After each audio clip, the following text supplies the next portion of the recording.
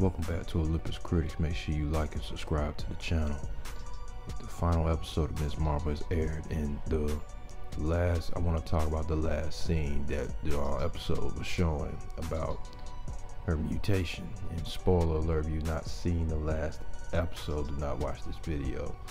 The last scene of the episode, Bruno actually says mutation, and you actually hear the theme of the animated X-Men series.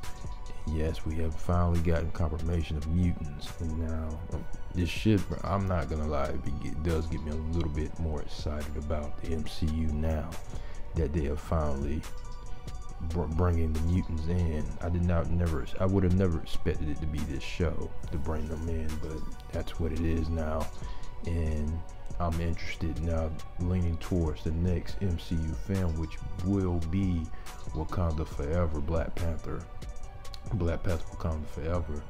Will they make Namor a mutant? If you do not know the comics, Namor is a mutant in the comics, and I'm wondering, will they stick to that? Even though they've changed his origin story, he's not an Atlantean, he's a Mayan in the MCU.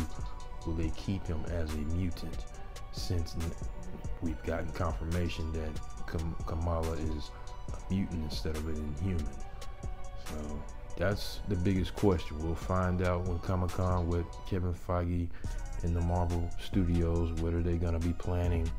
What will be the next confirmation of another mutant that's out there? Like I said, is it Namor? Will Namor be a mutant in the MCU going forward? Post comments.